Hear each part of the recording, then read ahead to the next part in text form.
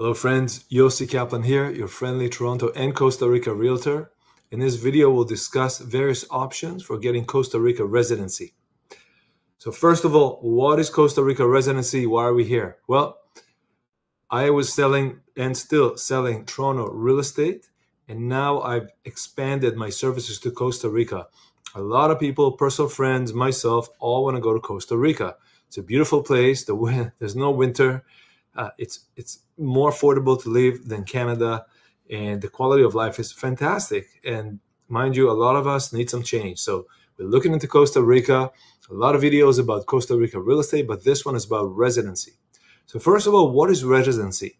Residency is a state between being a tourist and being a citizen. So when you usually come to Costa Rica, you come as a tourist. Costa Rica used to give 90-day tourist visas. Now they give 180 days, 6 months. So for a lot of snowbirds that want to go and live in Costa Rica for the winter, they live in November and come back in April, give or take. That's no problem. You don't really need anything else. But for those who buy property in Costa Rica and thinking of retiring in Costa Rica and spending more than 6 months a year, maybe most of your year in Costa Rica, and then coming to Canada to visit or other places, you want to be a resident, and then you can get a citizenship, a passport. So the residency has a temporary, you start with a temporary and you go to the permanent. So in this video, I'll show you exactly how to find all your options for residency in Costa Rica and how it works. All right, so a quick introduction here. I'm going to share screen.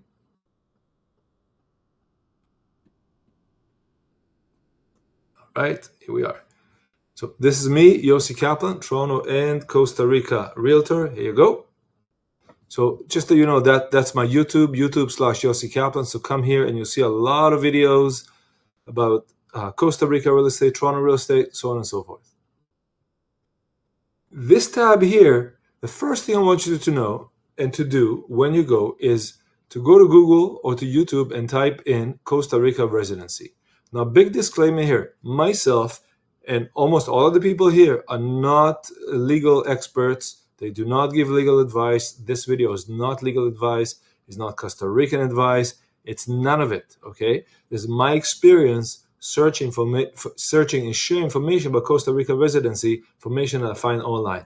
But I want you to get started because a lot of people that buy in Costa Rica real estate from us asking, can I get residency? So this is to get you going. All right, I'm going to move to the next. So always do your own research. Costa Rica residency. This is right on YouTube and it works really well. All right, I'm going to go here and share this tab now.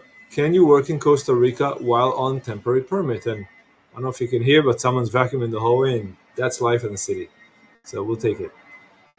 Additionally, even though Costa Rica offers temporary residence permits for foreigners wanting to live in the country for longer than 3 months, they do not automatically allow the holder to work. And basically, when you look here, these temporary, the temporary residents, according to these websites, do not allow to work, but the permanent one does. So remember that. And remember that when they say work, they mean working in Costa Rica for a Costa Rican company. You can still work remotely. That's not a problem. You can always work on a computer and serve your home office in Canada, wherever you are. Okay. And next thing I'll show you, and that's to me, that's the best thing to do, is instead of going and looking at all people and all YouTubes, that's great, but go right to the source, okay? Go right to the source. And the source in this case is the Embassy of Costa Rica in Canada. And you can see here the visas, you can see your citizens, you can see. So if you want to come as a visa, you can come here, and you can see you can come to a maximum of 180 days. So that's really good. Now, if you wanted the residency, they also have a section for residency. Let me share that. And it says right here, and it's always taken from the horse's mouth. Canadian citizen can enter as tourist Costa Rica, fulfilling the requirements, have 90 days. That's 180 now before the expiration. And then they can extend it. However, if you want to have any type of residency, there's a form here. And they tell you what you need to do, which is a bureaucratic process. It's not particularly complicated or different than anything you'll find. Okay? And the gold is right here. These are the various versions of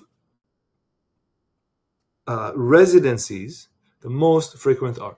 So let's go through these 6. There are others, but these are the most requested. So this is the pensioner, okay? There's people that have pensions. Now for these people, and I'll open the PDF and I'll share it. Now it's in Spanish, so you'll have to translate it or get someone to translate for you. But basically what it says here, it says that you have to have $1,000 certification. You have to have certified $1,000 coming to you as pension.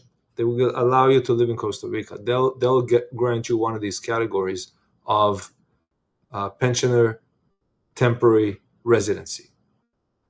The next one is the rentista or rentista, and that costs $2,500 per month. Now it's not that you have to pay it, but you have to bring the money in to Costa Rica, and these are USD, $2,500 a month. Now how it's done, that's always dynamic, so always check with the source. Just download the page here and take a look. But what it means, it used to be you deposit $60,000 here and then you take $2,500. Now it's a bit of a moving target, but the end of it is $60,000 over 2 years, which means $2,500 a month, 24 times. And basically what they do is they just make sure you have enough money to spend in Costa Rica and you contribute to the Costa Rican economy, and you're not going to become a burden on them. So that's the logic here, I believe. Under a child, that's some bureaucracy. I'm going to skip that. Specialized worker on the contract. There's all kinds of categories for various workers. I've seen one even for athletes, so you can take a look at that. But the other one is very interesting, is the investment category. Now, the investment category, and I'm going to show it to you. I believe it's the same form for all of them. The investment category used to be $100,000 to make an investment in real estate or whatever, and it was $150,000. And today, when I look, it is $200,000 USD. It's right here. Si la persona ingresa a Costa Rica como turista, okay, and I believe that this is what it says, that you're going to have to show the my apologies, that's $200 for the fee, but there's a $200,000, which is the amount, I believe. And I may be wrong, it may be still $150,000, I don't see it, but last time I looked, I believe it was $200,000 to come as an investment. Yeah, it's right here, $200,000. Okay. It comprises many options of investment, being the most common, the investment in real estate, Costa Rica, with a property value at least USD 200. Now, what can you get for 200 in Costa Rica? You can get a nice home or villa in Playa Lagarto. You can get the land, or you can get a lot of things. Now, Costa Rica is not that cheap anymore. The property that we are selling, show you here. The property that we are selling are much less than the average that I've seen in Costa Rica, especially in the Tamarindo, Guanacaste area. Nonetheless, 200,000 will take you quite far in Costa Rica. But before you run to spending 200,000, obviously do your homework. This is not a legal advice. All right, so I'm almost done here. If you want to know more, want to watch more videos, you can come to my website, yossikaplan.com, and I'll be making a lot of videos about various properties, resale, new sale. I do new sale for Playa Lagarto and for Nia, if you're interested in that crazy project. It's just massive, beautifully master plan community.